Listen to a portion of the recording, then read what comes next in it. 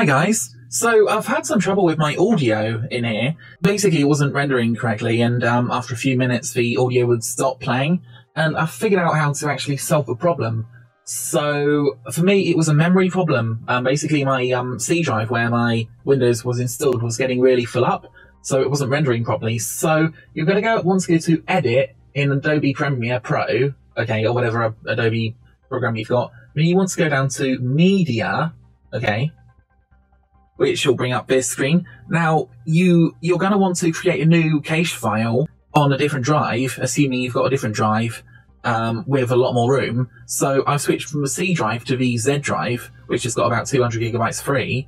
So yeah, all I did was I clicked Browse, selected where I wanted the new folder, and hey presto, it works. The other thing you can do is when you start Adobe Premiere, right, if you hold Shift and Alt when you start, that will basically reset the program. So just hold these two buttons when the program's loading and you should get a brand new reset to default version of this program. Again, that might help. And the last thing that I would do is I would go to File and Project Settings, and I would click on Scratch Disks, okay? And make sure that all your scratch disks are basically where you want them.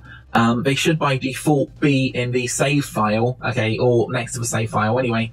So yeah, this actually fixed my audio problem, and it kind of saved me, honestly, so much frustration. I just thought I would share it with you. So thanks very much guys, and see you soon.